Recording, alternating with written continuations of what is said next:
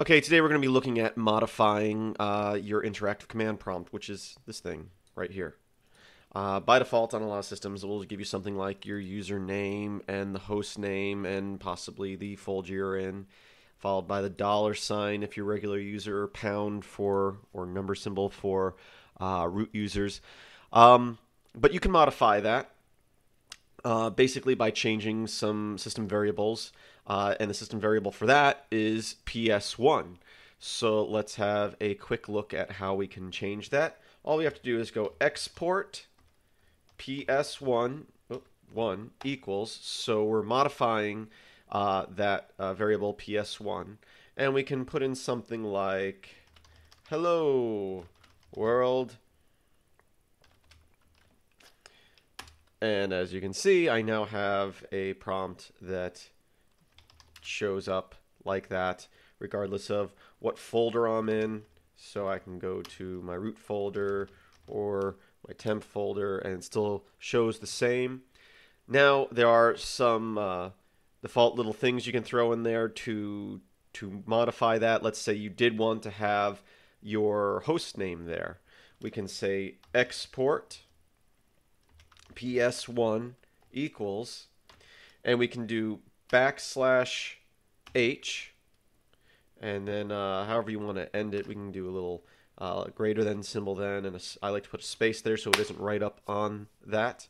We'll hit enter, and now you can see it says metal, which is my host name and also my username. So I can also throw my username in there by typing out the same thing, but we'll say \u, and we'll say @\h, so username and host name, which, as I said, in my case, are both metal and metal. And another option you can do is throw in a \w, which will give you your current directory. So I can go to my root directory, I can go to temp, I can make a new directory called new dir, and if I go into that new dir, it will say here that I am in new dir. And obviously you can use different combination of these, and I'm sure there's probably other little backslashes that you can throw in there to get more other to get more options, different options. Um, so that's modifying PS1. Now you notice that by default on my Linux Mint system, things are color coded a little different.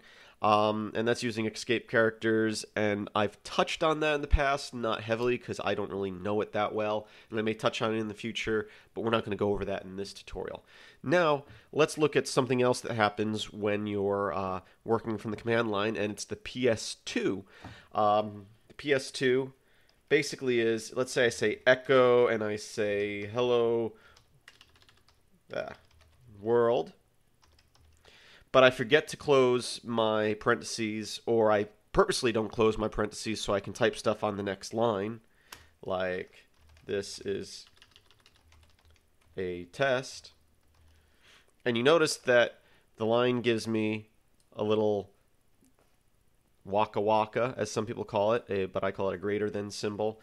And obviously, if I still don't close my parentheses, it will go down to, or sorry, quotations, it will go down to the next line, and I'll just type new line, and then I'll close my quotations, I'll hit enter, and you can see it printed all that out. Well, the PS2 is this symbol here. It's the second line or third line, the ongoing lines in your command. So if I was to do something like export PS2 equals, now I can modify what that little symbol looks like or what it says, and I can just put new line greater than. We'll put a little space there. I'll hit enter. So now I'm typing, I can say echo hello. And you can see when I hit enter, that new prompt says new line. And I can say world. And I can say test. Films by Chris.com. And I'll close the quotations there.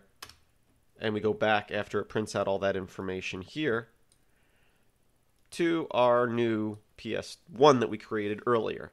So that's modifying the prompts there.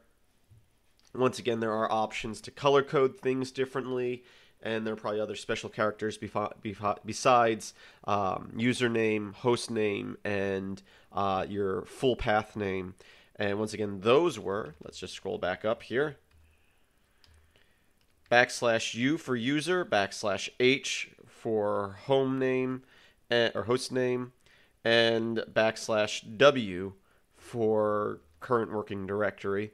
The little @ symbol here was just the little @ symbol that I have between my host name and my username. We can put anything there.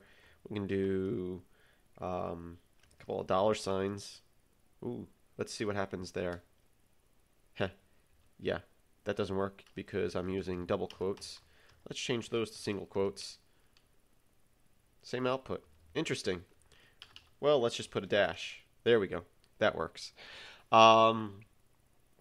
So yeah, that's a quick look at changing your command prompts for PS1 and PS2 on the Bash environment. And this does work in other terminal emulators. It's not specific to GNOME Terminal. If I open up Xterm and I type out the same thing, sorry, that's so small there. I don't think I can make that bigger, or at least I don't know how to. We'll say export PS1, remember it is case sensitive, hello world, and we'll hit enter, and there now my prompt is hello world. So I can cd to another directory. Obviously you'd want to put some sort of space or special character there so that you can define stuff. And you can also do stuff like date and time, just throwing in variables in there.